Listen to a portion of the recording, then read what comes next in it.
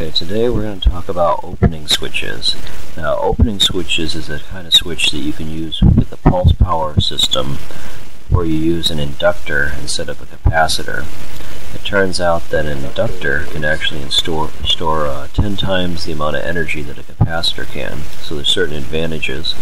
But the problem is it's a lot harder to make an opening switch. So this here is a circuit of how the opening switch would work.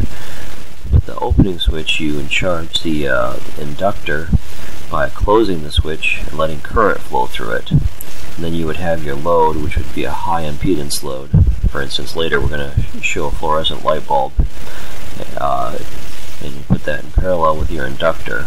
And so then you open the switch quickly, and that forces the power to go from the inductor into the switch. It turns out that the opening switch or inductor always operates at low impedance, and then when you open the switch, from this equation, voltage equals the inductance times di dt, the change in the current. If you change the current very quickly, the voltage will go up very quickly. So the inductor will go from a low voltage device to a high voltage device and be able to drive high impedance loads.